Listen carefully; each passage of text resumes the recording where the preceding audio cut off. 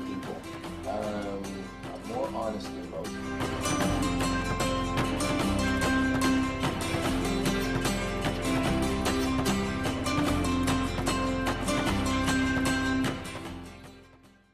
Hi, Mr. Mack. I'm here to interview you about generally just your life. I want to get to know you.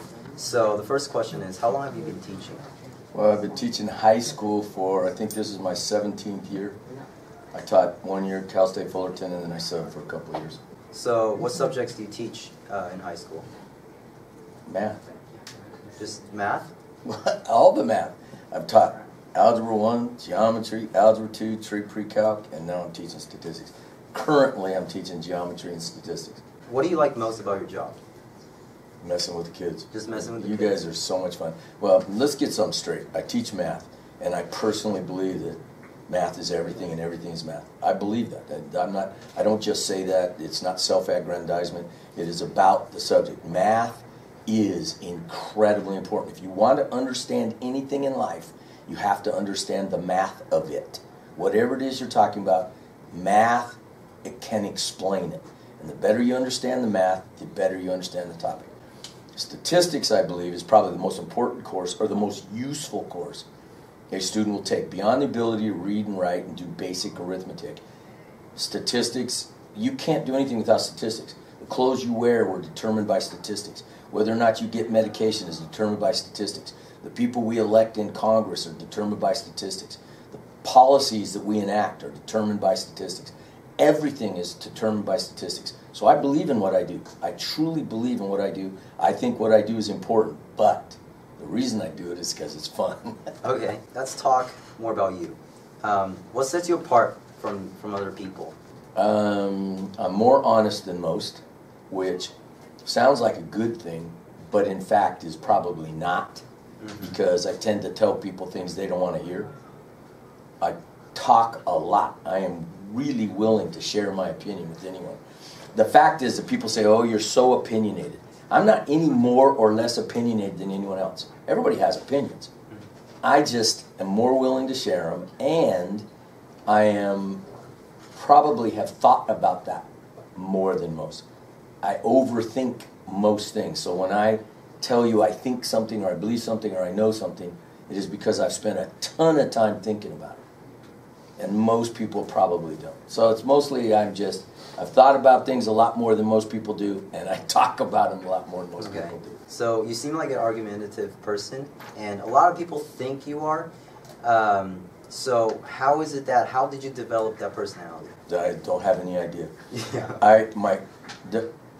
One of the things that bugs me is, there are no heroes today. And the fact is there are millions of heroes. All you have to do is go home and ask your dad how his day went. You're talking to a hero. That person goes to a job he may or may not even like. He works his butt off all day long, comes home so that he can feed you, so that he can put shoes on your feet. That's a hero. That person is a hero. So the greatest hero I ever had was my father. And he was probably the most honest. Every person is three people. The person you want to be, the person you really are, and the person people think you are. My father, those three were probably the closest of any person I've ever met. And so I try to be those three people. I try to make them as close as possible to one person as I can. Why I do that or how I came about that, I have no idea. I'm really smart. That sounds arrogant, but I was born with that. That had nothing to do with me. I have a really high IQ.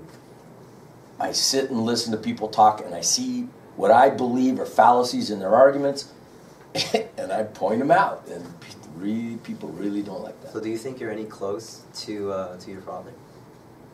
I don't understand. If I'm 1/10 the man my father is, I'll be a success. Okay. My father died several years ago. You drive here now, or do you? I ride a motorcycle, yeah. Okay, now you ride a motorcycle? Because last year you didn't. Yeah, I didn't, and I got away from it. And yeah. I was getting further and further away from the motorcycle, and because I was spending so much time doing everything else, and I realized I got to get back. I am a biker. That's what I am, more than anything else. When I met my wife, and I told my wife, please don't ask me to choose between my motorcycles and you, because I will miss you. And that's how I am. You cannot take my motorcycles away from me, because it is so much a part of me that if you take it away, I'm not me anymore. and I was starting to get away from that, and so I'm getting back to it. Well, I know that you dropped out of college for a while. What inspired you to drop out of college? It was the 60s, man. It was, I'd marched in protests about the Vietnam War. I'd watched guys being pummeled by the police, by people being hosed with fire hoses, and I reacted negatively to that. I was very unhappy with the man, with the establishment, with authority. I was really unhappy with that. So I decided that going to college was simply preparing myself to be what I didn't want to be, to join what I felt was a corrupt system.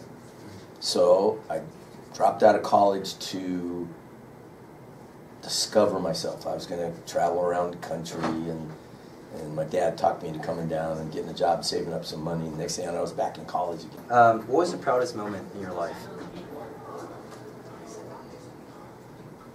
Proud. I don't know that I could pick a proudest moment. I don't have much. I don't. Well, what are some of your favorite moments? The single most, the greatest epiphany in my life was when my son was born. When I held my son, the very first time I put him in my arms. That was probably the most earth-shattering moment of my life. How many kids do you have? None. I had one, but he decided he didn't want any part of me, so I haven't seen him in 6 years. So at the moment, I have none. Okay. Would you explain your Diet Coke obsession? Okay. Because that's a pretty well-known thing where you have to bring your... My Diet Coke. Yeah. You drink, how many Diet Coke do you drink a day? Well, I'm working on number 6. I just finished 6. And I've cut down. Oh, okay. So I'll have another probably 5 or 6 when I get home. So you're looking at 10 to 15 a day. Okay. Okay. So here's the thing. Many years ago, the stupidest thing I've ever done. You've never asked me this, but the stupidest thing I've ever done was smoke. It is one of the stupidest things a person can do. I smoked. I got to the point where I was smoking 4 packs of cigarettes a day. Now, a person who smokes 4 packs of cigarettes a day always has a cigarette lit. The very first thing you do when you wake up in the morning is light a cigarette, and you are still smoking just before you go to bed, and you have a cigarette lit the entire time. I don't know if there is such a thing as a addictive personality. I don't know if there is. But if there is, I got it. And one of the reasons I don't drink or do any drugs whatsoever is because I might end up treating drugs the way I drink Diet Coke. Just too much of it.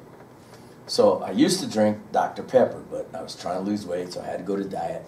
So I forced myself to learn to like Diet Coke, and now I'm always thirsty. I don't know. I'm always thirsty, so okay. I drink lots of Diet Coke. So to wrap this up, let's play a little game. Now the game in theory is supposed to reveal more information about you subconsciously. So I'm gonna say a word, and then I'm gonna say a word, and then you're gonna word association. Yeah, you're gonna come with the first word that associates. Pops into my head. Yeah, I got it. Word association. Talking to a guy who studied psychology. So. Okay. So let's start with less controversial words. So football. Stupid. Okay. Education. Really important. Taco. Jack in the Box. Steve Jobs. Brilliant. Bill Gates. Thief. Math. Really important. Obama. Great president. Politics. Important. College. Important. College. Fun. Women. Women. The reason to wake up in the morning. Okay. All right. And that's not it. A word. So. Okay. That's it. Thank you. All right, man. All right.